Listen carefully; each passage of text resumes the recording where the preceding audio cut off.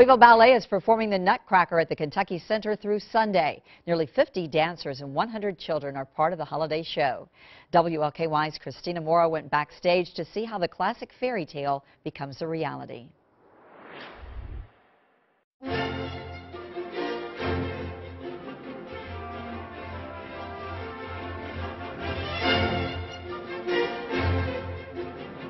Well, I have several roles, one being the Sugar Plum Cavalier.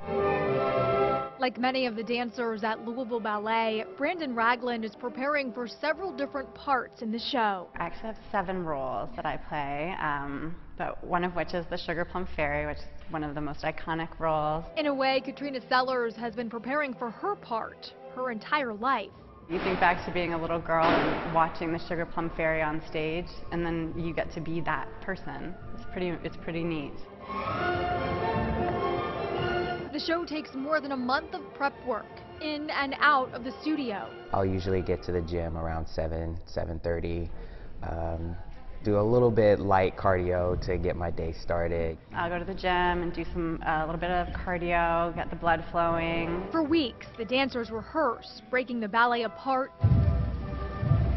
step by step, perfecting a show the audience has come to love.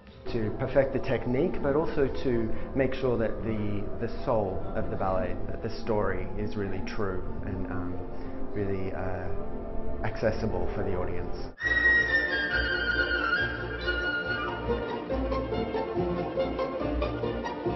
That's when the dancers have time to really hone their technique, focus really on themselves, on their bodies. The show is just as much a tradition and holiday staple for the dancers as it is for the audience. And when they finally take the stage, the payoff is worth the work. It's indescribable for me. It's a great feeling. For me, it's the kids. To hear the oohs and ahs and wows at the simplest things that makes the children happy.